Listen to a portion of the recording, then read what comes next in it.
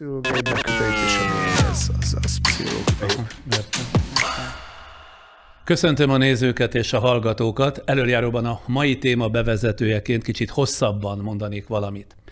Józan ésszel gondolkodva akár azt is hihetnénk, hogy minél erősebben támad a koronavírus, minél több a beteg, a kórházban ápolt és a járványban elvesztett ember, annál többen hallgatnak az orvosokra, járványügyi szakemberekre, virológusokra, annál inkább veszik komolyan a kor lelassítására, megfékezésére hozott óvintézkedéseket, maradnak távol a nagyobb tömegeket megmozgató eseményektől, követik a higiéniai előírásokat, viselnek maszkot, illetve oltatják be magukat.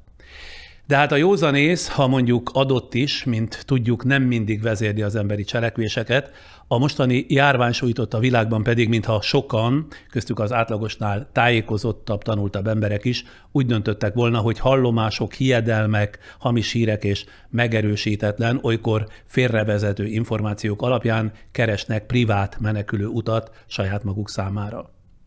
Néhány hete Kemenesi Gábor virológust faggattam ugyanennél az asztalnál. A beszélgetés közzététele után a sok józan és belátó komment mellett több tucatnyi ócsárló, a szakember tudását és tisztességét megkérdőjelező néző kommentálta, nyomdafestéket nem tűrő módon a hallottakat. Noha nem egy esetben az illető világosan kifejezni sem volt képes magát, de a helyesírás is sok esetben bőven hagyott kívánnivalót maga után. Túl azon, hogy az ordinári szitkozódó megnyilvánulásokat minden esetben töröljük a kommentek közül, ami nem azt jelenti, hogy a civilizáltan megfogalmazott ellenvetéseket ne hagynánk ott a fórumainkon, de azért elgondolkodtató volt néhány olyan hozzászólás, amely észérveknek álcázott orbitális tévedéseket tartalmazott a tárgykörben. Egyet mondhatok, nem csak a koronavírus, hanem a vírustagadás kórokozója is velünk van. A járvány létének puszta megkérdőjelezését, a szabálykövetés megtagadását, a védőoltások elutasítását hirdető tartalmak rohamos terjedése a sajtóban, a közösségi oldalakon és a magánbeszélgetéseinkben a társadalom egyre erősebb átfertőzöttségét mutatja. Krekó Péter szociálpszichológus könyve, a Tömegparanoia 2.0 egyik fejezetében a koronavírus és a dezinformáció kapcsolatát vizsgálja, arra a megállapításra jutva, hogy az összeesküvés-elméletekre és az álhírekre kiemelten fogékonnyá tesznek minket a válsághelyzetek, illetve a katasztrófák. Hát akkor beszélgessünk ma a KONTEÓK, azaz az összeesküvés-elméletek és álhírek természetrajzáról, az említett könyv szerzőjével, Krekó Péter szociálpszichológussal, az Eötvös Loránd Tudományegyetem docensével. Ugye a kötet címe, mint említettem, Tömegparanoia 2.0, mert ez a második átdolgozott kiadása az eredeti műnek. 3-4 mondatban kérem szépen, hogy foglalja össze, hogy a koronavírus és dezinformáció kapcsolata mellett mi mindent taglalnak még ebben a kötetben. Ez a kötet elsősorban arról szól, hogy miért vagyunk, és szándékosan többes szám első személybe fogalmazok, mert igazából mindenki fogékony egy bizonyos szinten, miért vagyunk fogékonyak dezinformációra, álhírekre, összeesküvés-elméletekre, tehát ez a társadalmi, a keresleti oldala, a pszichológiai oldala a problémának, ugyanakkor azzal is foglalkozik a kötet, hogy kik és miért terjesztenek dezinformációt, miért fizetődhet ez meg politikailag, gazdaságilag vagy geopolitikailag, hogy valakik téves információkat terjesztenek, illetve a könyv végén arról is esik szó, hogy mik azok az elvi és lehetséges válaszlehetőségek, amelyeket a média, a politika, vagy éppen az oktatás, vagy az újságírás adhat erre a problémára.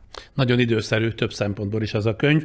Ma mi kiemelten csak is a koronavírus, meg az álhírek, a KONTEÓK, az összeesküvés-elméletek okai, terjedési mechanizmusait, illetve belátható, meg beláthatatlan következményt fogjuk megvizsgálni, de előtte rövid életrajzát ismertetném, így szoktuk, hogy nézőink, hallgatóink tudják, kivel van dolgunk.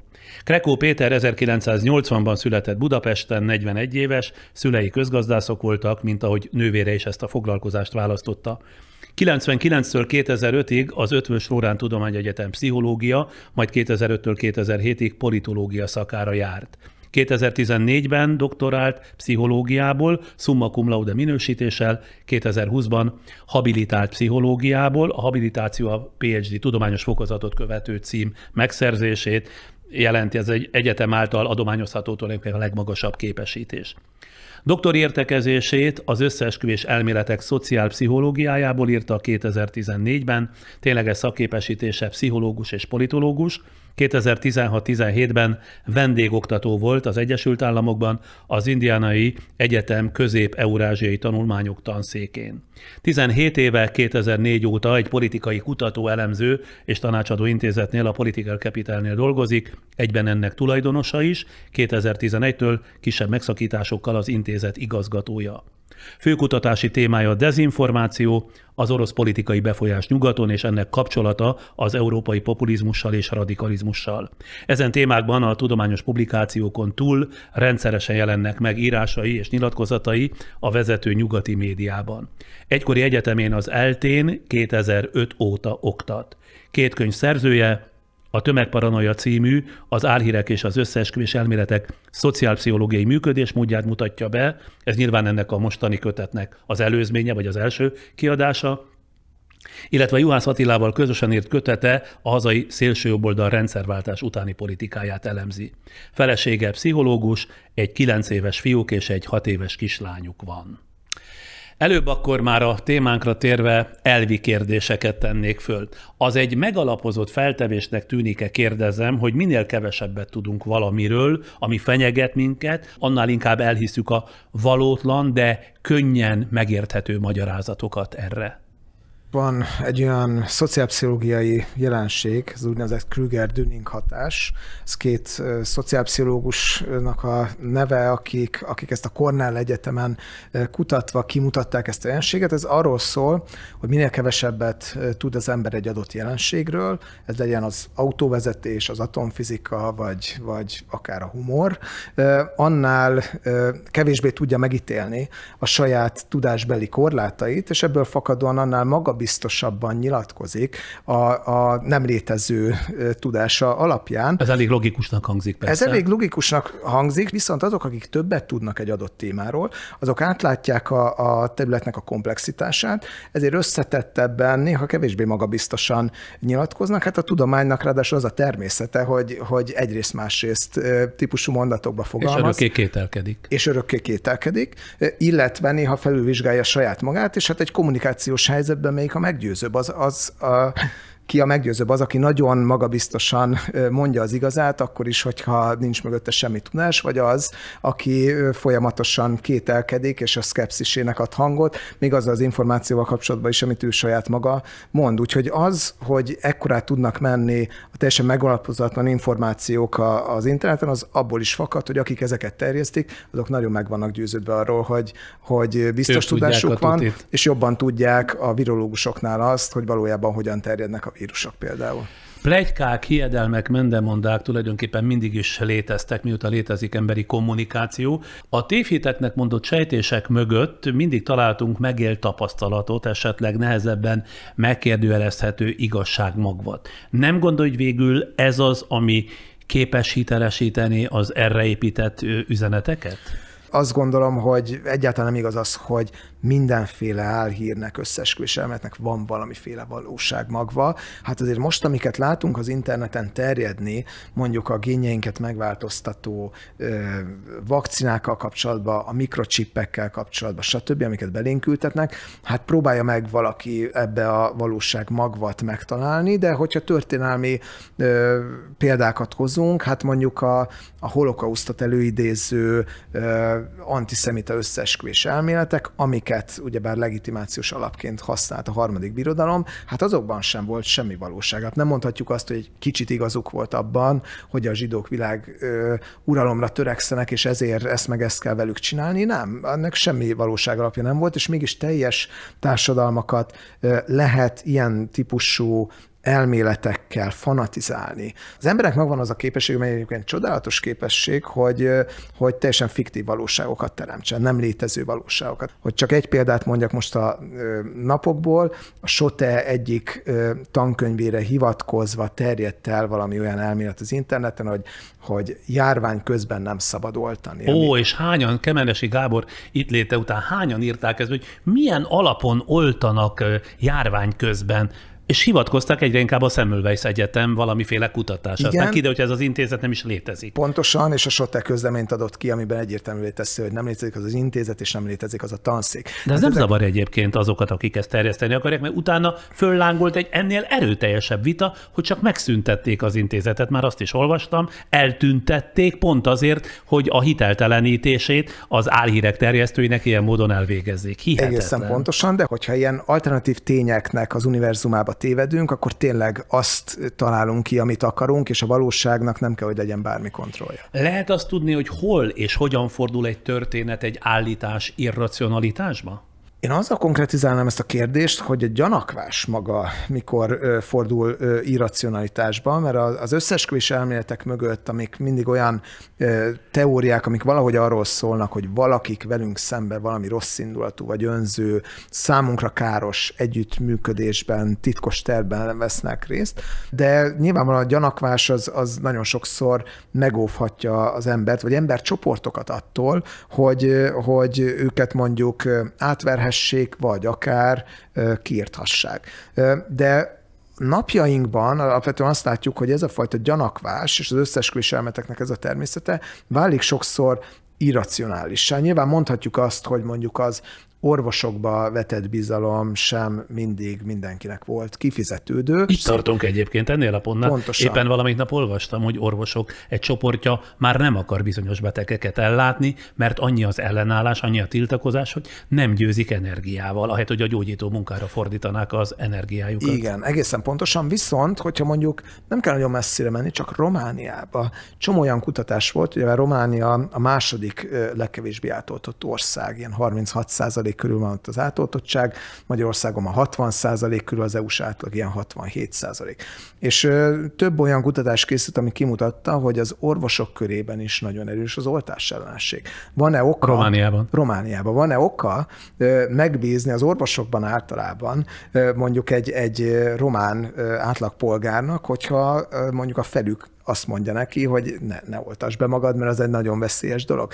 Tehát, hogy mi az irracionális gyanakvás, azt is csak az adott helyzetben, kontextusban mondhatjuk meg. Azt tegyük hozzá, hogy minél békésebb felén élünk a világnak, annál kevésbé valószínű az, hogy valami életünket fenyegető összeesküvés áldozatává válunk, amilyeneket vizionálnak általában az oltásellenesek, hogy itt van valami globális terv, a lakosság csökkentés, ami ráadásul az állítások szerint kapitalistáktól jön. Most a kapitalistáknak miért is lenne érdekük az, hogy kipusztítsák mondjuk az emberiség felét, harmadát. Hát mert a világhatalom így tudja globálisan érvényesíteni a hatalmát. Hát nem hallotta? Nem arról van szó, hogy ők el akarják adni a termékeiket minél több embernek, minél kevesebb ember él a Földön, annál kevesebb embernek tudják eladni. Tehát, hogy nem hangzik nagyon logikusnak, de a bizarr paranoid gondolkodás az kitermel ilyen teóriákat. Na de ami ebből engem leginkább érdekel, hogy mivel lehet megokolni, hogy például a koronavírus-járvánnyal kapcsolatban ma már sokkal több a tudásunk, a tényleges tudásunk, a tényeknek a birtoklása, mégis minden korábbinál nagyobb mértékben terjednek ezek az álhírek, hazugságok és összeesküvés-elméletek. Van egy olyan paradoxon, hogy a több információ az egyáltalán nem feltétlenül eredményez mélyebb és magasabb szintű tudást. És napjainkban egész egyszerűen azt tapasztaljuk meg, hogy egy olyan információ bőségben élünk, ahol nagyon sokan úgy érzik, hogy egész egyszerűen a sok és sokszor egymásnak ellentmondó is információban nem találják meg azt, hogy mi a valóság. És tegyük hozzá azt, hogy azért itt voltak ellentmondásos előírások. A WHO kezdetben például nem javasolta a maszkviselést. Igen, de hát annak volt egy magyarázata. Más kérdés, hogy hiteltelenítette a WHO-t. Ugye az, hogy az orvosoknak meg az egészségügyi személyzetnek maradjon elég maszk, akik ellátják a betegeket. Egészen pontosan. De hát ezt tönkretették csak egyúttal a WHO hitelességét. Pontosan azt látjuk, és erre volt például Ausztriában, Németországra, Magyarországon is, ahol utólag elmondták a politikusok, hogy igen, korábban azt mondtuk, hogy ne viseljetek maszkot, de mostantól viseljetek. Csak az a baj ezzel a paternalisztikus megvezetéssel, hogy utána joggal teszik fel egyesek a kérdést, hogy jó, akkor nem mondhatok igazat, vagy most nem mondtok igazat, és az összeesküvés-elmélet hívőknek egy kiváló igazolás arra, hogy valójában nem lehet megbízni a hatalomban, ami nem akarom azt mondani, hogy fogadjuk el ezt az állítást, és tényleg volt ennek oka, csak ebből láthatjuk, hogy ez igenis vissza tud ütni. De hogy van nagyon sok ellentmondó információ nyilvánosságban, van egy nagyon szorongáskeltő helyzet, igazából egy életveszélyes járvány, ami ráadásul egyre inkább elhúzódik, és nagyon sokszor az összeesküvés-elméletek, álhírek tudják átvágni a gordiuszi csomóját az összekuszálódó információknak. Nem kell gondolkodni, egy egyszerű magyarázat mentén az igazságot keresni.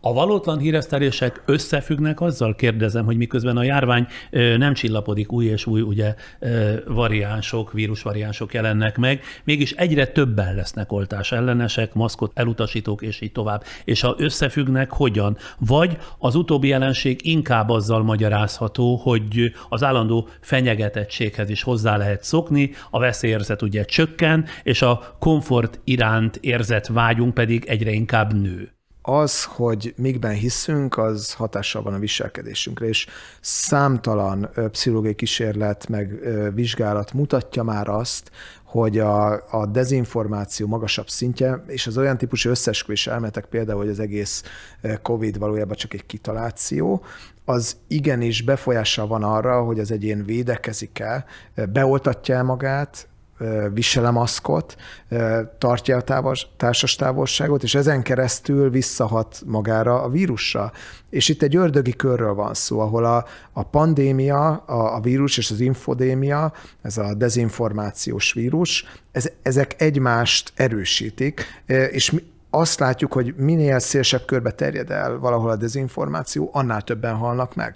Nem kell oltás, nem kell maszk, nem kell távolságtartás, attitűdje, azokat jellemzie, akik könnyebben vevők az álhírekre, illetve a konteókra, vagy a többségükre ez nem igaz, csupán belefásultak, és voltaképpen nyűg nekik minden, ami a megszokott életvitelüket zavarja. Nagyon sokan vannak, akik egész egyszerűen mondjuk abból fakadóan, mert nem bíznak a hatóságokban.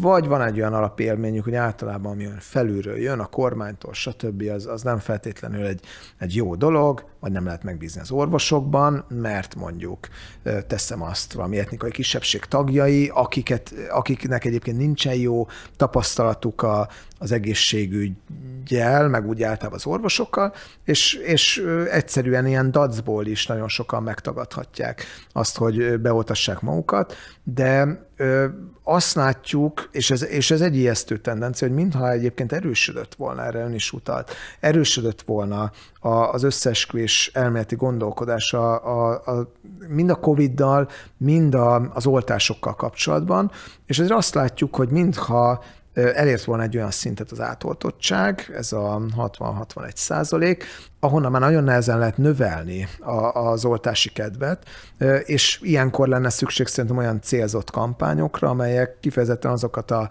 csoportokat szólítják meg, akik ebből a szempontból a legsérülékenyebbek. Azt mutatják a kutatások egyébként a falun élők, a fizikai munkások, például a romák, az alacsonyabban iskolázottak, ők kevésbé oltatják be magukat, de egyébként mondjuk, ha jó statisztikák vannak arról, hogy mik azok a területek, amelyek a legkevésbé átoltottak, akkor oda is lehet menni oltókocsikkal. Azt mivel magyarázza, hogy ez a műfaj, az álhírgyártás az utóbbi időben, mintha kiszabadult volna korábbi keretei közül, és egyre inkább erősödik? Spontán evolúciós folyamatról, a korszellem hozta változás eredményéről lehet szó? Azt mutatja minden tapasztalat, hogy megéri álhírt, összeesküvés-elméletet terjeszteni, és ez egyrészt a politikában is látszik. Megéri milyen szempontból? Politikában szavazatot hozhat. Egyre inkább egy olyan tendencia terjed el mondjuk a politikai tanácsadók körében, hogy azt ismerik fel, hogy nem kell feltétlenül egy kérdés mögé többséget teremteni, elég olyan megosztó narratívákkal élni, ahol a saját csoportot kellőképpen feltüzelem, és az ellenfél táborát meg elbizonytalanítom. És nincs általában jobb eszköz mondjuk a saját tábor feltüzelésére, mint egy jó összeesküvés elmélet. És hát azt mutatták egyes kutatások, hogy azért egyre inkább terjed terjed az állami szinten terjesztett dezinformáció, amikor állami szereplők közösségi médiában vagy a mainstream médiában terjesztik az álhíreket, nyilván azért, mert az a tapasztalatuk, hogy ez segíthet nekik abba, hogy vagy újra választassák magukat, vagy mondjuk egy diktatórikus rezsimben valahogy csökkentsék annak az esélyét, hogy valami kihívás éri a hatalmat. De mondjuk a koronavírus esetében ez nem feltétlenül így van, vagy igen? Szerintem nálunk, ami sokszor hiányzik, az az, hogy legyen egyfajta visszautalás arra, hogy korábban ezt és ezt mondtuk, de most már úgy látjuk, hogy mert több a tudásunk, mert változott a helyzet, és hogyha ezek a változó álláspontok, ezeknek az oka nem világos a közvélemény számára, akkor nyilván elburjánzanak az összeesküvés-elméletek, hogy most azért mondanak ellent maguknak, mert valójában van ennek valami olyan oka, amit nem akarnak felfedni, és akkor erre kiváló sztorikat lehet építeni. Arra mi a válasza, mi okozza azt, hogy a tudat érzelmi része felülkerekedik a racionális tudaton, hiszen azt is tudni lehet, hogy ez ostobaság, mert magukat és másokat veszélybe sodornak, és ennek ellenére mégiscsak győz az érzelem a tudat fölött, az értelem fölött. Az igaz, hogy van egy olyan masszív társadalmi csoport, és Magyarországon azért ez egy legalább 20%-a mondjuk a felnőtt lakosságnak, amelyik pedig nagyon élesen elutasítja annak a lehetőségét, hogy beoltassa magát, és valóban ebben nem sok racionálisat látunk, hiszen egész egyszerűen arról van szó, hogy a saját életét veszélyezteti ezzel az illető, de sokszor a véleményünk az nem feltétlenül azt az igényt szolgálja csak, és a hiedelmeink, hogy megismerjük a körülöttünk levő valóságot, és arra egy objektív képet alkossunk, hanem vannak olyan közösségek, ahol egész egyszerűen a közösséghez tartozásnak lehet egyfajta előfeltétele az, hogy mondjuk elhiggyük azt, hogy valami nincsen rendben. A közösséghez tartozáson ez esetben mit ért? Közösséghez tartozás lehet mondjuk vallási közösséghez tartozás, ez Magyarországon így nem egy kimutatott probléma, de például az Amerikai Egyesült Államokban azért azt látjuk, hogy azok a területek, ahol mondjuk erősebb a protestáns vallás hagyománya, illetve többen vannak azok, akik hisznek, ott mintha alacsonyabb lenne az átoltottság. Magyarországon például azt kimutatták, és erről beszéltek többen mondjuk a nyilvánosságban megszólaló virológusok közül is, vagy az orvosok közül, akik sokat találkoznak azokkal, akik mondjuk nem akarják magukat oltatni, hogy mondjuk van a középosztály, felső középosztálynak is egy olyan része, amelyik azért, mert azt gondolja, hogy el szeretne utasítani mindent, ami ipari, ami technológiai, ami mögött ilyen személytelen kapitalista gépezetek állnak, és ilyenek látja a gyógyszeripart, és ezért minden, ami nem természetes, hanem mesterséges, és ilyenek látják az oltást, azt hajlamosak valamiféle gyanakvással szemlélni. És ez azért egy fontos példa, és ezt Nyugat-Európában is látjuk, hogy van egy ilyen csoport, mert ez jól mutatja azt, hogy nem feltétlenül csak a tudáshiány eredményezheti azt, hogy valaki visszautasítja az oltást, hanem ezek a típusú hiedelmek, mert, és akkor el tudják azt mondani, hogy a gyógyszeripar a történelem során milyen csúnya rossz dolgokat csinált, és persze, hát voltak rossz dolgok azzal, amit a gyógyszeripar csinált, tehát tegyük hozzá, hogy azért a világnak azon a részén élünk, ahol egyébként a legkisebb az esély annak, hogy a gyógyszeripar bármiféle ilyen rossz indulatú praktikáinak az áldozatai legyünk, és hogyha végignézzük azért az utóbbi 200 évben megsokszorozódott, ugyebár a születéskor várható élettartam, annak az egyik legfőbb oka az éppen az orvostudománynak a fejlődése. Én kiírtam magamnak, hogy milyen konteók léteznek, nyilván ezeket most nem fogom itt mind végig sorolni, de néhány jellemzőt azért mégis. Ugye a többség az igaz, ahogyan mondta, hogy nem hiszi el a konteókat, az, hogy a járványt Kína szándékosan okozta, ez az egyik, aztán a profit és éhes gyógyszercégek csinálták, a vírus nincs is, csak mese, tehát kitaláció, az oltással mikrocsippeket raknak az agyunkba, a járvány egy világ összeesküvés, hogy mesterségesen csökkentsék a túlnépesedést, és így tovább, de egyre kisebb a távolság a hívők és a nem hívők között. Ön ebben a bizonyos könyvben, amire itt a bevezetőben hivatkoztam, a Paranoia 2.0 című könyvében, arra bizonyos Alport Postman képletre hivatkozik, ami, ha jól olvastam, azt jelenti, hogy minél jelentősebb és bizonytalanabb egy adott helyzet, annál több és vadabb teóriák jelennek meg és terjednek el. De ha helytálló ez a bizonyos elport Postman képlet, akkor ha elég sokáig tart a járvány, elkerülhetetlen, hogy a tévhitek egyre inkább uralják a közvéleményt?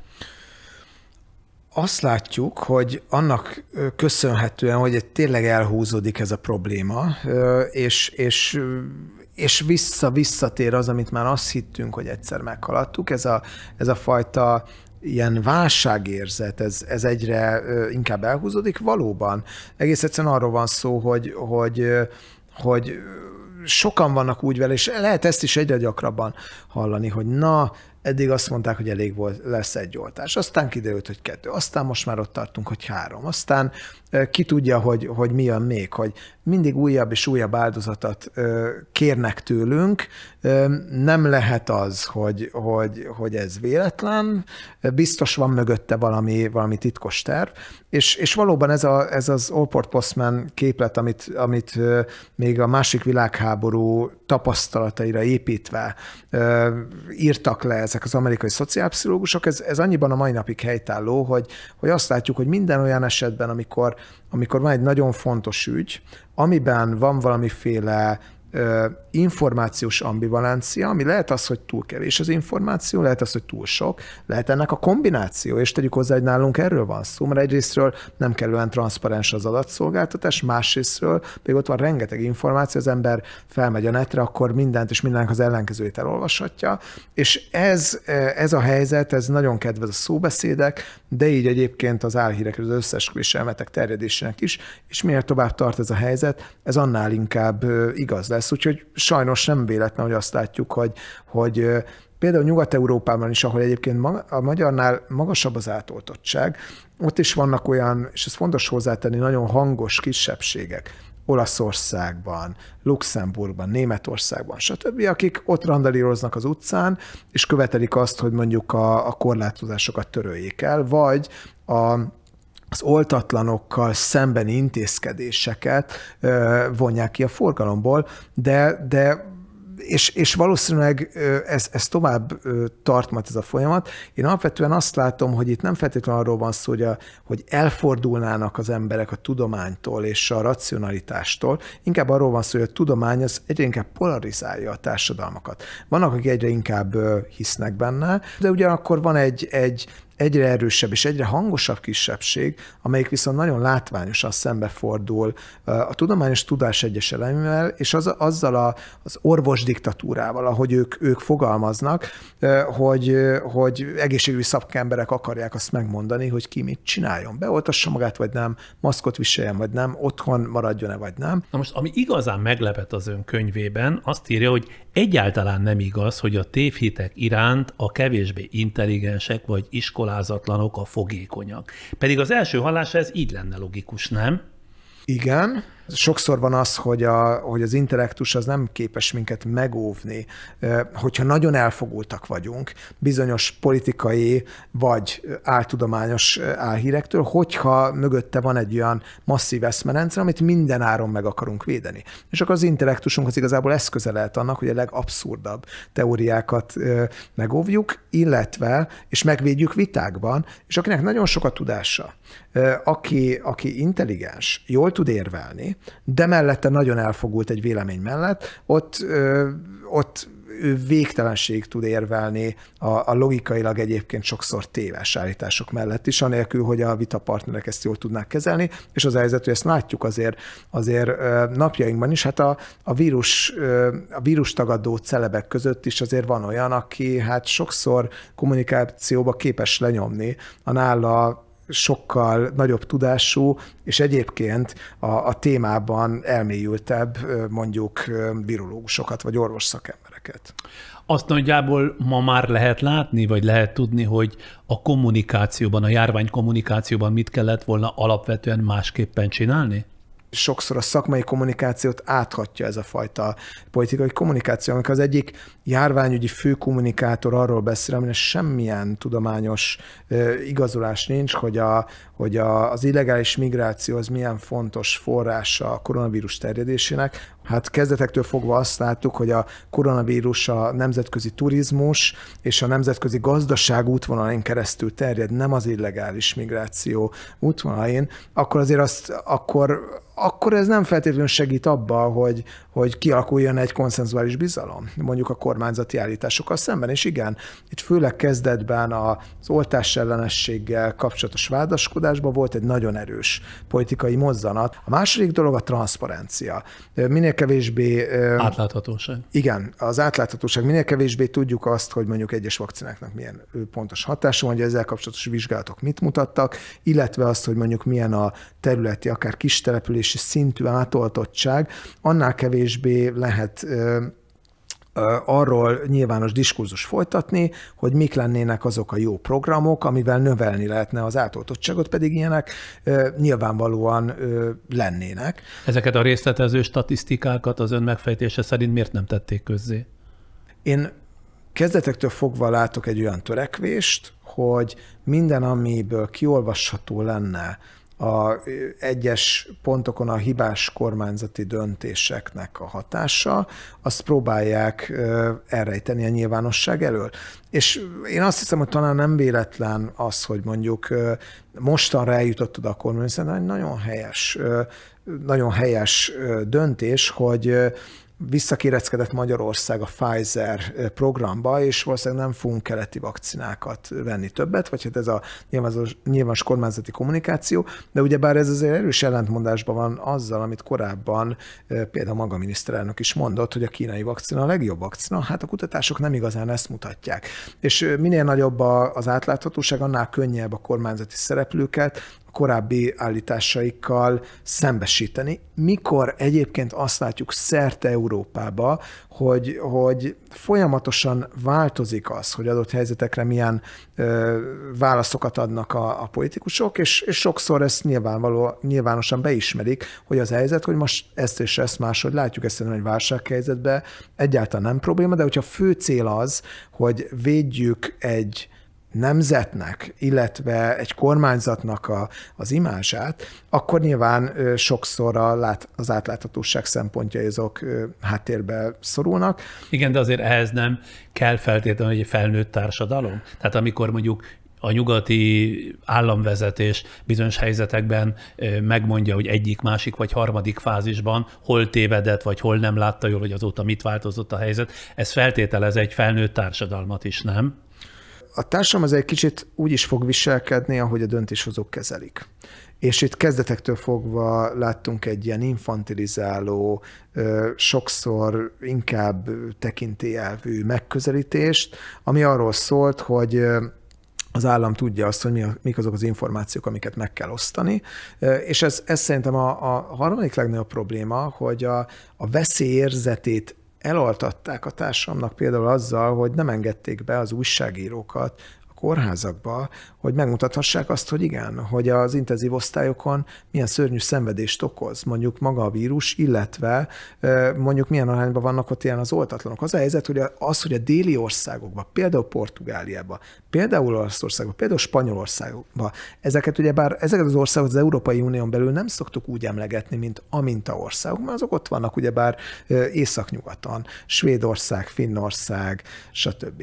De ezekben az országokban a legmagasabb most az átoltottság, és azt hiszem, hogy igenis ebben volt szerepe annak a nagyon kiózanító tapasztalatnak az első hullám idején, hogy ezek az országok, ezek nagyon erősen ki voltak téve akkor a fertőzésnek és a halálozásnak, és erről a média széles körbe tájékoztatta az embereket, és utána ennek az élménynek hatása volt arra, hogy egyre többen döntötték úgy, hogy beoltatják magukat. Hogyha az újságokat nem engedik be mondjuk a kórházakba, mindenféle állindokokra hivatkozva, akkor annak az lehet az eredménye, hogy kevésbé látjuk a problémát. Hát minden nap jön egy szám, hát a számok nem jelentenek semmit az embereknek. Tegnap 212, ma 215, hát ez nem jelent semmit. Tudjuk azt, hogy ugyebár a konkrét esetek és a személyesen látott tapasztalt dolgok azok, amik hatnak ránk, hogyha a környezetünkben van valaki, aki ezen átesett, az növeli annak az esélyt, hogy mondjuk mi beoltatjuk magunkat, de a média is ebből a szempontból szerintem egy nagyon fontos közeg. Az, hogy a világjárvány ellenére a kezdetektől például nem tették kötelezővé a maszkviselést, nem tették kötelezővé az oltást, nem ez is a demokrácia félreértelmezéséből fakad, éppen úgy, mint a vélemény és szólásszabadságra hivatkozó, egymást fertőző tömegbutítás? Azért nagyon nehéz kérdés ez, mert tényleg kezdetben azt láttuk, hogy olyan erős a legtöbb nyugati társadalomban az oltással szembeni ellenérzés, hogy elképesztő társadalmi politikai feszültséget eredményezett volna az, hogyha a kormányok bevezetik és kötelezővé teszik ezeket az oltásokat, amikor mondjuk Magyarországon 70% nem akarta magát beoltatni, és akkor kiállt volna a kormány, és azt mondja, hogy akkor holnaptól kötelező, hát képzeljük el annak a hatását, az valószínűleg visszaütött volna. Én azt gondolja, hogy az emberi jogoktól elrugaszkodó diktatórikus lépés lenne az oltások kötelezővé tétele, vagy lett volna akkor éppen úgy, ahogy az újszülöttek esetében ezt teszik, és ezt széles körben a közönség vagy a népesség elfogadja. Én nem gondolom, de én azt hiszem, hogy a politikai döntéshozóknak nagyon sokféle szempontot kell egyszerre mérlegelni, és én érteni vélem azt a dilemmát, és ez nem csak és kizárólag arról szól, hogy népszerűséget veszíthet egy kormány, hanem egész egyszerűen arról, hogyha mondjuk van egy nagyon széles ellenálló tömeg, akkor képzeljük el, ott azért a radikális ellenállásnak is lehet utána az egy magva, hogyha ott egy nagyon erőszakosan lép fel a hatalom.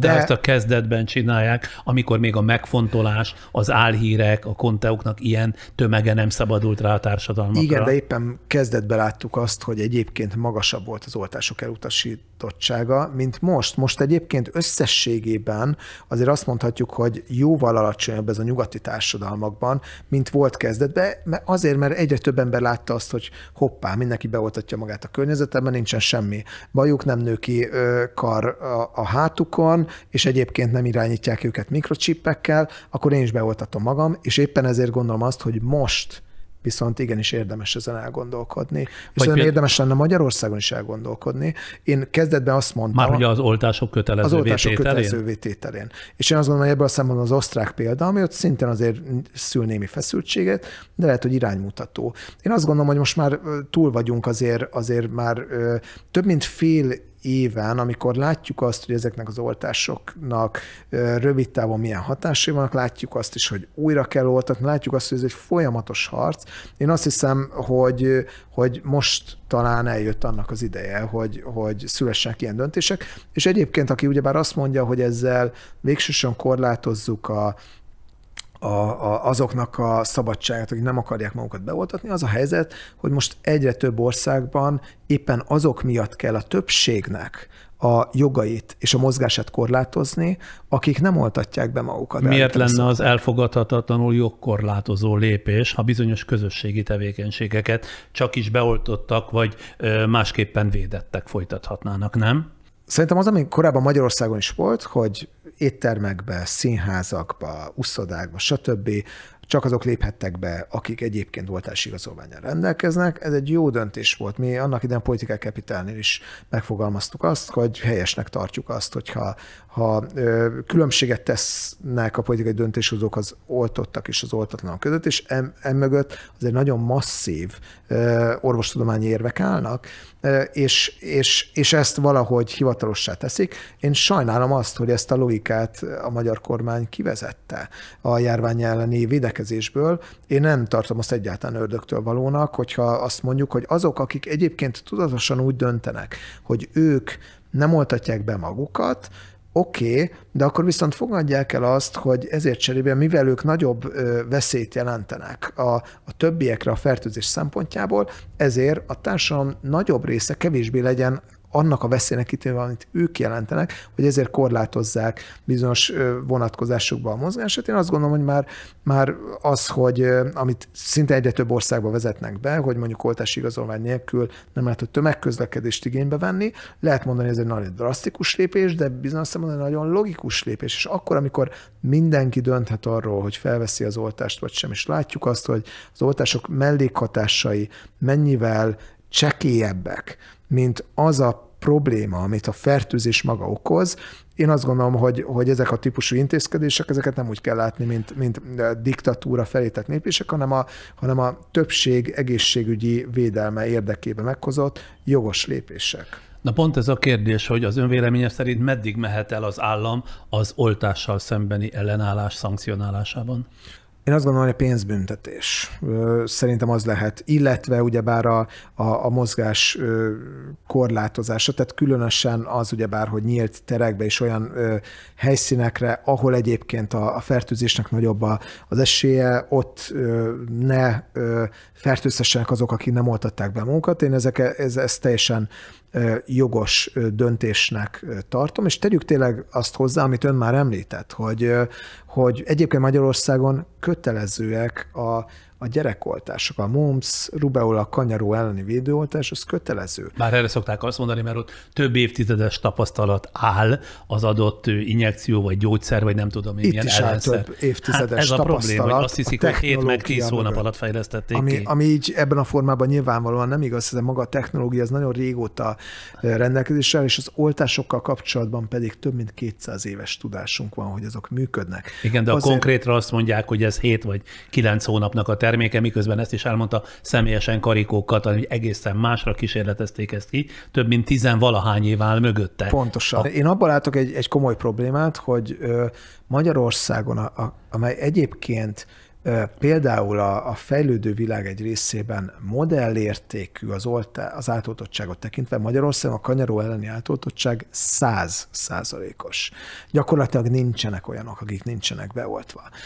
És ez kötelező is, és azt látjuk, hogy ebben van egy konszenzus. Ezzel együtt, ha ezt összevetjük Nagy-Britanniával, Nagy-Britannia a modern oltásellenesség egyik bölcsője. Most, ha a koronavírus vakcinát nézzük, akkor abban viszont jelentősen előttünk állnak az átoltottságba, és azok a tényezők, amiket korábban megfogalmaztunk, az, hogy a politika egy kicsit háttérbe vonult, amikor kommunikálni kellett a vírusról, nem Boris Johnson volt a fővonalban, hanem sokkal inkább az egészségügyi szakértők, az, hogy folyamatosan ellenőrizték az álhírek, a dezinformációk terjedését, az, hogy Nagy-Britanniában nem akkor kellett valakinek regisztrálnia, hogyha fel akarja venni az oltást, hanem akkor, hogyha nem, hogyha ki akar ebből csekkolni. És ezeknek az intézkedéseknek igenis volt abban szerepe, hogy abban az országban, ahol egyébként ez a fenyegetés, az oltásellenesség fenyegetés tényleg nagyobb, kulturálisan ennek nagyobb a hagyománya, ott azt látjuk, hogy jóval magasabb most az átoltottság. Ahogy utána olvastam, a harmadik hullám óta nem kevesebb, mint 9%-kal nőtt a vírustagadók száma, ez van körülbelül 20% körül, akik szerint tehát nincs itt szó semmiféle vírusról. Miközben semmilyen kutatás nem volt arról, amely a KONTEÓK és más mesék híveinek intelligenciáját mondjuk fölmérte volna. Ez talán inkább szerintem azzal függhet össze, hogy van egy ilyen erősödő frusztráció sokakban, egy annak az érzése, hogy tényleg már mikor lesz már vége ennek a vírusnak, azt mondták, hogy nem lesz negyedik hullám, és itt zárójelbe tegyük hozzá, hogy azok a felelőtlen járványkommunikátorok, akik pedig nagyon magabiztosan beszélnek arról, hogy mi lesz és mi nem lesz, egy olyan helyzetben, amikor igazából sokszor nem tudhatjuk.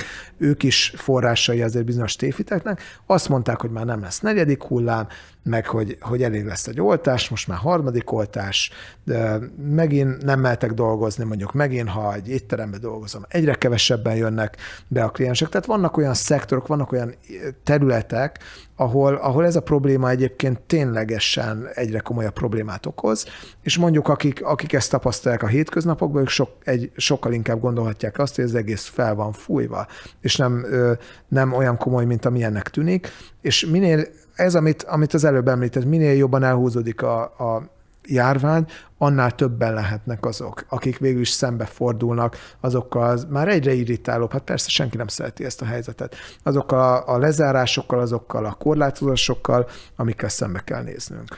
Ön ebben a hivatkozott könyvében tévhiteknek nevezi a KONTEÓ pártiakat jellemző vélekedéseket, tehát ha jól értem, akkor azt állítja, hogy nem mentális zavar, nem ostobaság, nem iskolázatlanság, nem is a társadalom vesztesei vagy öncélú okoskodók ezek az emberek, hanem azt állítja, hogy ezek mögött hétköznapi, mindenkire jellemző pszichológiai mechanizmusok állnak, úgy mint magyarázatkeresés, amiről beszéltünk, felszínes gondolkodás, valamiféle elfogultság, hasonló véleményekhez való kritikátlan igazodás. Ön szerint, ha ez mind így van, akkor mégis mi az oka annak, hogy még mindig többen vannak, akik nem adnak hitelt a tévhiteknek?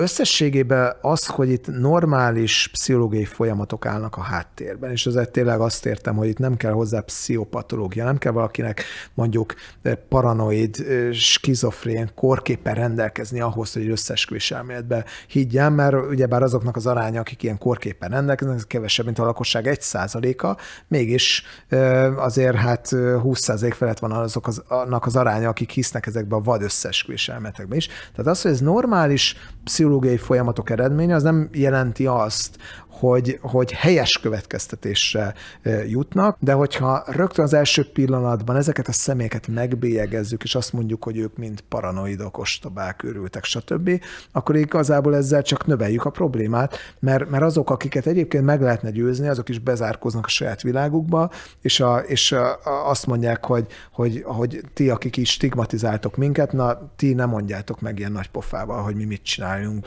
A gyík emberektől, tehát hogy bolygónkat ellepték a titokzatos hüllőszerű alakváltásra is képes lények, és föld alatti alagutakban élnek, sőt, Ádám az első ember is azt tartják ezek, hogy gyíkember, humán keverék volt, vagy a gonosz háttérhatalmakig, amelyek titkos szervezetként működnek, és át akarják venni a hatalmat a világ fölött. Szóval oly sok minden összeesküvés elmélet kering. Azt akarom kérdezni, hogy aki egyet elhisz, az voltaképpen elhiszi az összeset, vagy ha nem, akkor miért nem? Összességében azért az igaz, hogy ha valaki egy ilyen összeesküvéses paranoid univerzumba belép, és elkezd a dolgokat összeesküvés elméletekkel magyarázni, akkor hajlamos újabb és újabb témákkal kapcsolatos újabb és újabb összeesküvés elméleteket elhinni. És erre vonatkozóan, és akkor is, hogyha ezek logikailag ellentmondanak egymásnak, volt kiváló brit kutatóknak egy olyan tanulmánya, amiben kimutatták azt, hogy például azok, akik nem hitték el az Osama Bin Laden amerikai katonák általi likvidálásáról szóló hivatalos híreket, azok egyszerre hitték el azt, hogy Osama Bin Laden még mindig él, és azt is, hogy már akkor halott volt, amikor rátaláltak az amerikai katonák. És a kettő ez együtt nem nagyon lehet igaz, de ez jól mutatja azt, hogyha van egy mögöttes logika, ami fogékonnyá tesz minket az összeesküvés elmélettel, és általában a bizalmatlanság, a kormányzattal, illetve a hivatalosságok szembeni bizalmatlanság, akkor minden, ami ebből kiindul, azt hajlamosak vagyunk igaznak elhinni, akkor is, hogyha a kettő egymásnak logikailag ellentmond, de az összeesküvés elméletek nem formál logikailag kapcsolódnak egymáshoz, hanem pszichologikailag, és mögöttük ott van az a gyanakvás, a bizalmatlanság, mint egy ilyen nagyon fontos hátsó faktor. Szintén a könyvében olvastam, hogy végeztek egy kísérletet annak bizonyítására, milyen könnyű elterjeszteni valamilyen hazugságot. Ez a bizonyos szuperhősök világszövetsége, amiről szól. Hogy szólt ez a hazugság, és mi volt a cél ennek az elterjesztésével? Úgy szólt az álhír, hogy lesz egy olyan okos szobra egy szuperhősnek, amely Budapesten kerül majd felállításra, és hogy lehet egy közönségszavazás alapján eldönteni azt, hogy mondjuk ez pókember legyen, vasember, vagy éppen Superman. És volt is egy szavazás, egy internetes szavazás, ahol nagyon sokan részt vettek ebben. Ha jól emlékszem, akkor vasember jött ki egyébként győztesen ezen a szavazáson, és kiadtunk egy olyan sajtóközleményt, amely utána egy kisebb pénzösszeg fejében ezt elterjesztette, és ez elég sok helyen meg is jelent. Viszont azt tapasztaltuk utána, hogy miután kiadtunk egy cáfoló közleményt arról, hogy valójában ez nem így történt meg, és az egész oldal ez egy kamu, és ezt igazából kitaláltuk. Na, az erről szóló közleményt ugyanazok az intézmények, amelyek korábban kiadták, korábbit, azt már nem adták ki, mert nyilvánvalóan ez azt jelentette volna, hogy be kellett volna ismerniük azt, hogy ők korábban egy nem ellenőrzött információt juttattak el a nyilvánosságba, és ha valaki elmegy például a Business Insidernek a honlapjára, mai napig is fellelhető az a hír, amit annak ellenére, hogy már közöltük azt, hogy ez egy valótlan hír, továbbra is elérhető az olvasók számára, azért említem a Business Insider-t. Hát ugyanúgy ott van, hogy a szuperhősök világszövetsége létezik? Igen, és hogy a Szuperhősök Világszövetsége ezt az okos szobor versenyt megtartja, és hogy ennek az eredménye az lesz, hogy Budapesten felállítanak majd egy ilyen okos szobrot. De végül is mit bizonyítottak ezzel, ha csak azt a mondjuk úgy köztudomású tényt nem, hogyha valaki körültekintő módon csal, az célhoz érhet? Hát egyrésztről ezt, másrésztről azt, hogy sokkal könnyebb elterjeszteni egy ilyen dezinformációt, mint megcáfolni. És egész egyszerűen azért, mert hogyha elterjed a dezinformáció, akkor aki saját maga is terjeszti, az ahhoz, hogy ezt korrigálja, ahhoz be kell ismernie azt, hogy ő saját maga hibázott.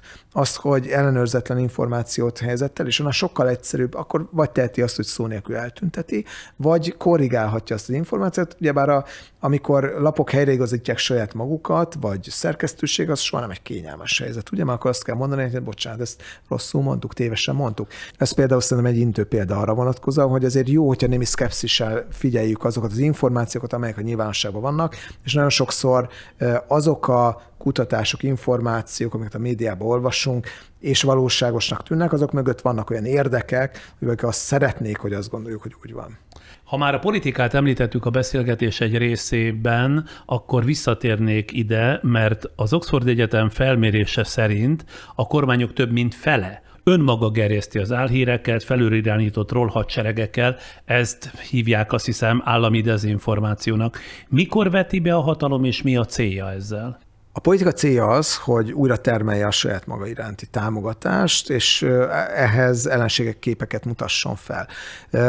Azt mondhatjuk, hogy több mint a világ lakosságának fele, inkább 2/3 olyan országokban él, ahol maga az állam is terjeszt dezinformációt, és tegyük hozzá, hogy ezen a listán rajta volt az Amerikai Egyesült Államok is, ahol tudjuk azt, hogy Donald Trump egyébként a népszerű dezinformációk egyik fő forrása volt, de demokratikus országokban is egyre inkább látjuk azt, mondjuk India egy példa, hogy vagy az állami médiából, vagy mondjuk államilag üzemeltetett ilyen troll bot hadseregeken, ilyen internetes infrastruktúrán keresztül terjesztenek dezinformációt, és ez abból a szempontból nagyon fontos, hogy van egy ilyen erősen romanticizáló megközelítése a dezinformációnak, álhírnek, összeesküvés-elméletnek, hogy ez a gyengék, elnyomottak eszköze a hatalmasokkal szemben. Az a helyzet, hogy ma sokkal inkább azt látjuk, hogy a hatalmasok használják a leghatékonyabban az álhír dezinformációt, és hogyha valaki kormányzati pozícióban tudja terjeszteni a dezinformációt, az mindig sokkal hatékonyabb,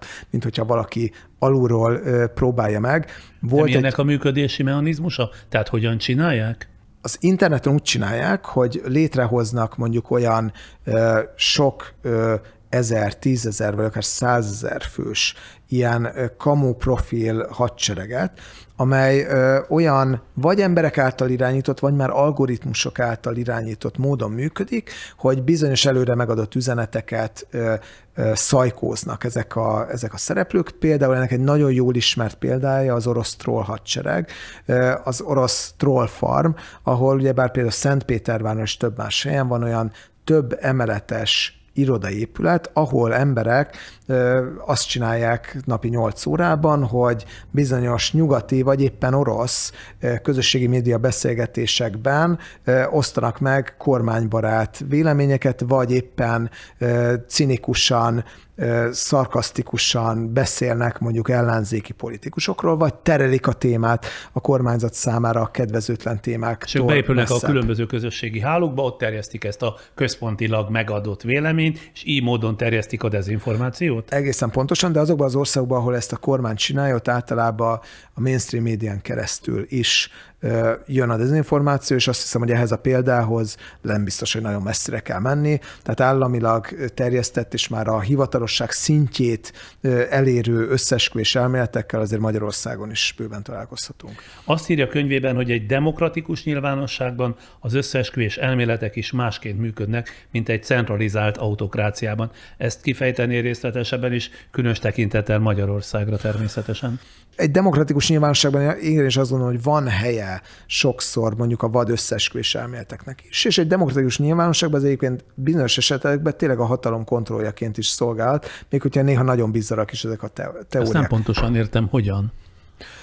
Olyan módon szolgált a hatalom kontrolljaként, hogy azok, akik nem rendelkeznek politikai hatalommal, azok legalább ezeken az összeesküvés-elméleteken keresztül kiélhetik a saját ellenérzéseiket mondjuk a politikai vezetőkkel kapcsolatban. Tehát tegyük hozzá azt, hogy mondjuk az Amerikai Egyesült Államokban, ahol az egyik legnagyobb kulturális hagyománya van az összeesküvés-elméleteknek, és ezt mindig láthatjuk a hollywoodi filmekben is, ott azért mondjuk a hidegháború időszakában a titkosszolgálatok, mondjuk mind az Amerikai Egyesült Államok területén belül, mind mondjuk a konfliktusos helyszíneken azért néha nagyon sötét praktikákkal éltek. És azok a konteók, amelyek néha nagyon vadnak hatnak, azok egy részéről kiderült, hogy mondjuk van igazság magvuk. Viszont amit az autoriterebb berendezkedésű országokban látunk, az sokkal inkább az, hogy maga a hatalom él az álhírterjesztés, az összeesküvés-elmélet terjesztés eszközével azért,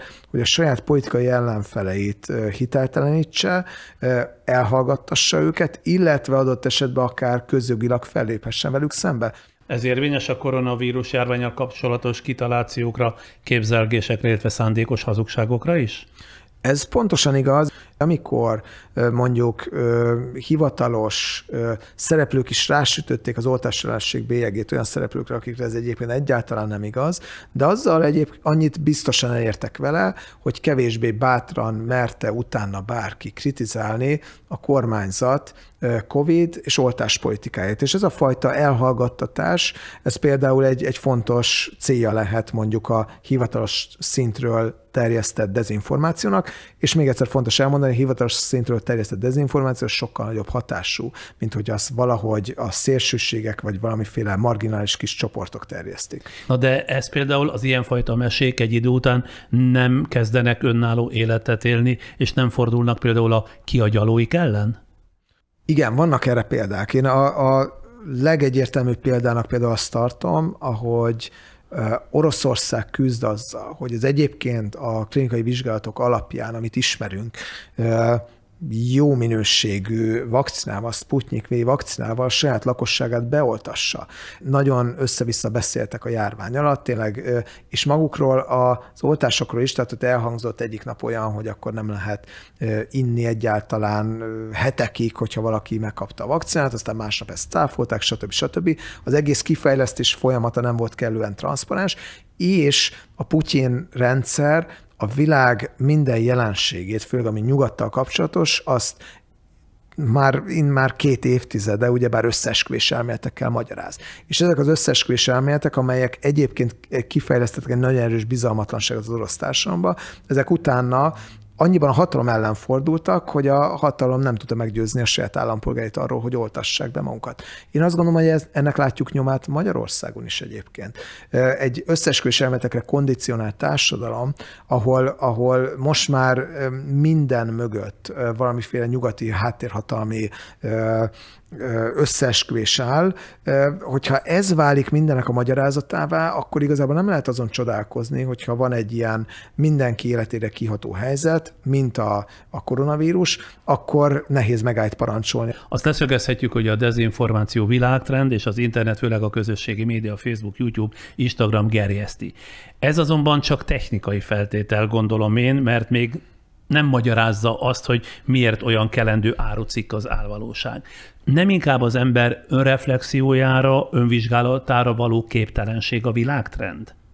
Az emberek önreflexiójának van egyfajta korlátja, hozzá kell ehhez tenni, hogy például az iskolai oktatásnak többek között az is valamilyen szempontból a célja, nem csak az, hogy többet tudjunk, hanem hogy jobban fel tudjuk ismerni a saját tudásunk korlátait, és ezt korábban már beszéltük, hogy ez milyen fontos, mert különben azt hiszük, hogy mindenhez értünk, és erről magabiztosan beszélünk. De az szerintem nagyon fontos megállapítás, ami elhangzott, hogy önmagában nem a közösségi média a legfőbb oka annak a problémacsomagnak, amivel szembenézünk. Hát ha végignézünk mondjuk a 20. század történelmén, akkor totalitár rendszerek, mondjuk a náci Németország, vagy a sztálini Szovjetunió, vagy a Mussolini-féle fasiszta rendszer, hát teljesen virtuális valóságokat tudtak teremteni közösségi média előtt, televízió előtti korszakban. Ugye Hát ezért mondom, hogy nem inkább az ember önreflexiójára, önvizsgálatára való képtelenség itt a alapvetés. És ez viszont velünk volt, velünk van, és velünk marad.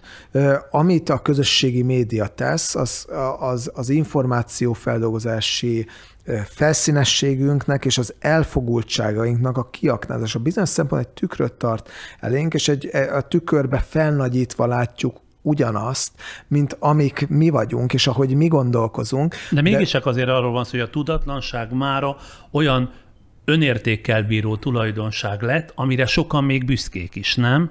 Arra sokan büszkék, és ezt látjuk a koronavírus kontextusában is, hogy ők mernek szembe menni a hivatalos állásponttal, mernek szembe menni a többség, és vegyük észre, hogy van ebbe egyébként egy sokszor nagyon erős retorikai elem. Az, hogy az oltásellenesek például azt mondják, hogy mi a birkanép, beoltatjuk magunkat, vakon elhisszük azt, amit az orvosok mondanak, vakon elhisszük azt, amit a politikusok, a gyógyszergyárak mondanak, és ezzel szemben ők a felvilágosodottak, ők tudják azt, hogy be kell nézni a függöny mögé, és ott történnek a valódi dolgok, és ez, hogy ők tartják magukat a felvilágosodóknak, ők tartják magukat kritikai gondolkodóknak, szemben a nem gondolkodó többséggel, ez azért azt is mutatja, hogy az ő narratívájuk teljesen más, mint ahogy mi tekintünk rájuk, és ők egyébként minket tartanak, akik beoltattuk magunkat,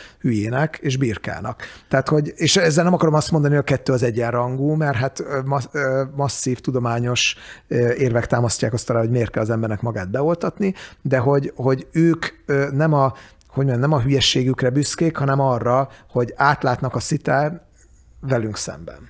Mert hát ugye a tudatlanság és a tudatlanság között nagy különbség van a történelem folyamán, mindenféle járványt kísértek hiedelmek, sőt voltak lincselések, mert mindig voltak ugye bűnbakok is. Ha asszály volt, az agfejedelmeket lemészárolták, ez volt a termés áldozat, ha jól emlékszem. Vagy afrikai törzsek tagjai még a 60-as években is, ha jól emlékszem, televízió készülékeket törtek szét, mert azt hitték, hogy abban rossz szellem lakozik, és akkor azt úgy kell elpusztítani, hogy széttörjük a készüléket. De ezeket megmagyarázza az ismerethiány, vagy és a tudomány korabeli mondjuk fejletlen. A mai tudatlanság azonban nem olyan, és ez már kérdezem, mint valami választott tudatlanság, hiszen a terjedése egyszerűen nem egyeztethető össze a rendelkezésre álló ismeretekkel, nem? Ez nagyon fontos, és a nyugati világ többségében tegyük hozzá, hogy az emberek saját maguk választják bizonyos szempontból a dezinformációt. Ugye olyan környezetben, ahol mi döntjük el, hogy hova kapcsolunk a tévével, ahol mi döntjük el, hogy milyen internetes oldalt látogatunk meg, mi döntjük el, hogy mennyit facebookozunk, ott mit nézünk, mennyire olvasunk olyan véleményeket, amivel nem értünk egyet, stb. Ott igenis azt mondhatjuk, hogy hibáztathatjuk azokat, akik agymosásban részesítenek minket, de bizonyos szempontból mi mossuk át a saját agyunkat. Persze vannak, akik meg akarnak minket vezetni, mindig is voltak, és mindig is lesznek.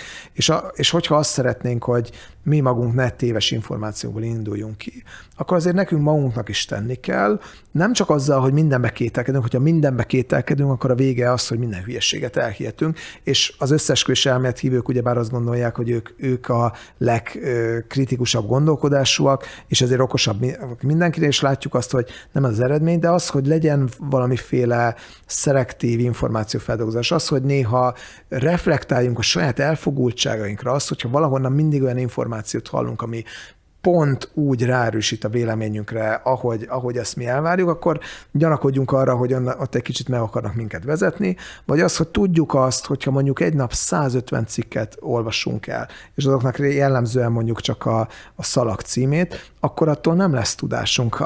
És szerintem ez nagyon lényeges, hogy azzal azzal a mítosszal számoljunk le, hogy a korlátlanul fogyasztott információ mennyiség az feltétlenül okosabbá tesz minket. Egyre inkább azt mondják okos emberek, például Harari is ezt írja a könyvébe, hogy a mai korban már nem az a fő kérdés, hogy ki milyen információhoz tud hozzájutni, nem sokkal inkább az, hogy hogyan tudjuk megszűrni azokat az információkat, és bizonyos szempontból limitálni annak az információknak a mennyiségét, amelyek minket elérnek. Na de ez milyen kulcsot adna? Tudjuk azt, hogy a kevesebb néha több. Lehet, hogyha egy témába egy kicsit jobban belemélyedünk, mondjuk egy hosszabb cikket alaposabban elolvasunk, és arról elgondolkodunk, akkor az egy kiérleltebb véleményhez, tudáshoz vezethet, mintha ugyanabban az időben belekapunk 5 cikkbe, abban a reményben, hogy akkor többet fogunk tudni, mert többet olvasunk. Ez a folyamatos információ dömping, ami minket körülvesz, és az, hogy egyfolytában változtatjuk azt, hogy mire figyelünk, hogy mindenben egy kicsit belekapunk, az egyébként melegágya a manipulációnak, mert hogyha nem fordítunk valamire kellő figyelmet, akkor nem tudjuk azt kritikailag feldolgozni. Arra fel van készülve, hogy ezután a beszélgetés után mit fog kapni ön, engem is belértve természetesen? Az összeesküvés-elméletek híveitől? Természetesen igen, és állok elébe. Én azt hiszem, hogy ezt vállaltuk, amikor ezt a beszélgetést elkezdtük, hogy darásfészekben nyúlunk. Köszönöm szépen, hogy itt volt, nagyon tanulságosnak bizonyult mindaz, amit hallottunk. Én köszönöm. Ma este Krekó Péter szociálpszichológussal egyrészt a koronavírus-járvány és a dezinformációk összefüggését igyekeztünk feltárni, de általában véve is a hiedelmek társadalmi fogadtatásáról, kezeléséről, illetve szerepéről beszélgettük. Kérem, még maradjanak, mert levezetésként jön az esti zene a zeneteraszról, ahol minden esetben talán széles körben kevéssé ismert, de vitathatatlanul tehetséges zenészt, illetve előadót mutatunk be. Ma Dévát, azaz Takács Dorinát.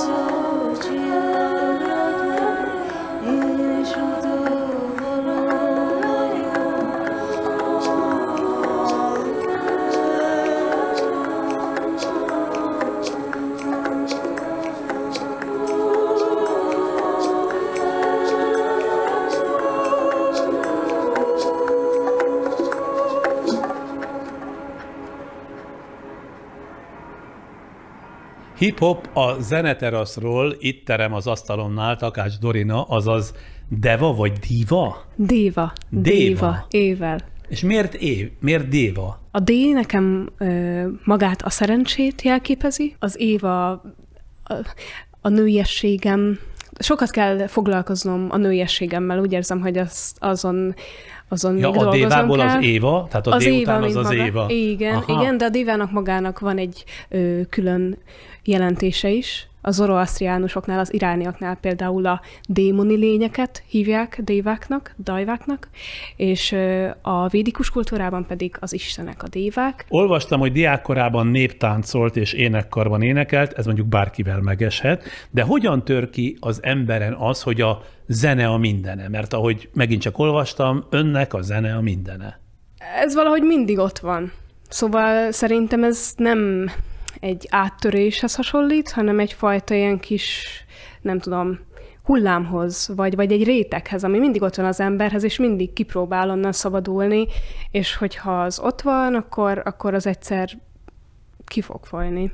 De ez azt jelenti, hogy minden élethelyzetben az ön fejében minimum jár egy dallamsor, vagy akár még énekel is? Igen.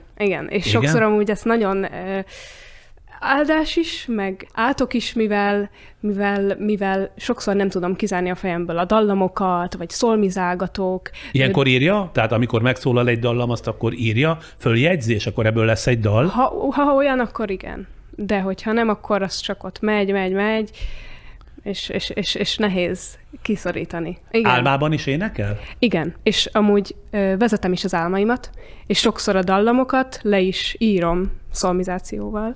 De reggel még emlékszik? Én is szoktam bizonyos jó gondolatokat leírni, de ha nem azon nyomban, nem ébredek föl, ami persze nagy nehézség, mert az ember lusta. Ha nem írom le rögtön, akkor én reggel ezt elfelejtem. Igen, de amúgy lehet gyakorolni. Szóval, hogyha az ember minden nap, és akár minden felkelésnél, hogyha mondjuk este felkel, és kimegy a mosdóba, és csak egy kis szikra marad meg az álomból, azt felírja, akkor utána ez egyre jobban elkezd dolgozni az emberben, és egyre több mindenre fog emlékezni.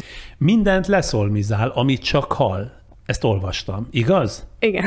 Ez mit jelent? Az utcán is megy, és közben mondjuk hallja a zajt, és a zajból kitűnik egy hang, akkor azt is képes leszolmizálni?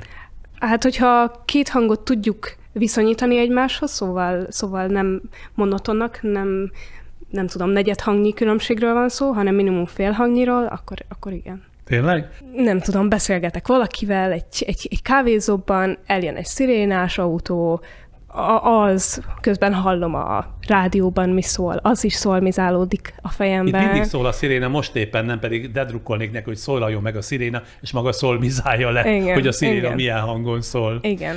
Az mit jelent, hogy ön nemzetközileg a második legpiacképesebb magyar előadó? Ezt a HOC egy magyar, nem is tudom, csoport méri, egy kérdőívet kitölt. Zenei szakemberekből álló csoport. Igen. Kiküld egy kérdőívet 300, azt hiszem 300 zeneipari szakembernek, és ők egy listát alakítanak ki, és ezeknek az összesítéséből áll össze egy shortlist, amin a második helyet De ez nem azt jelenti, hogy már a nemzetközi piac önt megmérte, mert ott még nem tart, hiszen másfél éve kezdte el tulajdonképpen ezt az éneklést. Volt néhány nemzetközi koncert, illetve fellépés, vagy esetleg csak ilyen livestream, de még ez nem annyira indult el. Hát hiszen olyan fiatal. Igen, olyan fiatal a projekt is. És fiatal az előadó is, ugye? A műfaja folktronika. Nehéz már kiejteni is. Ez azt jelenti, hogy innen olvasom, dalaiban népi motivumokat és törzsi ritmusokat modern keretbe helyez. Ezt mondjuk hallottuk itt a bevezetőben, és hallani fogjuk majd a beszélgetésünk után. A népi motivumokat értem, de miféle törzsi ritmusokkal vegyíti az előbbit?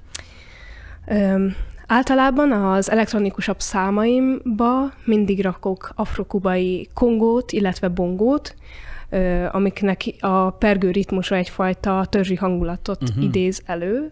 A dalainak a szövegét ön írja, ugye ön hangszereli, és a zenét is? Igen. Mind a hármat ön csinálja? Igen, viszont a szövegek azok általában népdalszövegek, illetve most kikerült egy dal is, amit a barátnőm írt, legalábbis a szövegét.